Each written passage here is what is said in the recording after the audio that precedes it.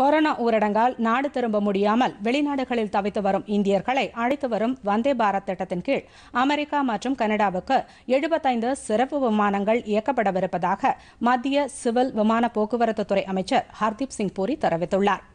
இது தொடர்பாக ட்விட்டரில் பதிவிட்டுள்ள அவர், வருகிற 9ஆம் தேதி முதல் ஜூன் 30ஆம் தேதி வரை இந்த விமானங்கள் இயக்கப்பட இருப்பதாகவும் இதற்கான முன்பதிவு ஜூன் 5ஆம் தேதி தொடங்கும் என்றும் தெரிவித்துள்ளார்.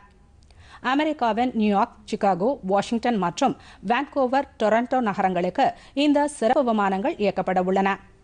வெளிநாடுகளில் உள்ள இந்தியர்கள் நாடு திரும்ப வந்தே பாரத் திட்டத்தின் மூலம் தொடர்ந்து சிறப்பு விமானங்கள் இயக்கப்பட்டு வருவதாகவும், கொரோனா தொற்று பிரச்சினை முழுவதுமாக முடிந்த பிறகு சர்வதேச விமான சேவையை தொடங்குவது குறித்து முடிவு செய்யப்படும் என்றும் அமைச்சர் ஹர்தீப் சிங் பூரி தெரிவித்துள்ளார்.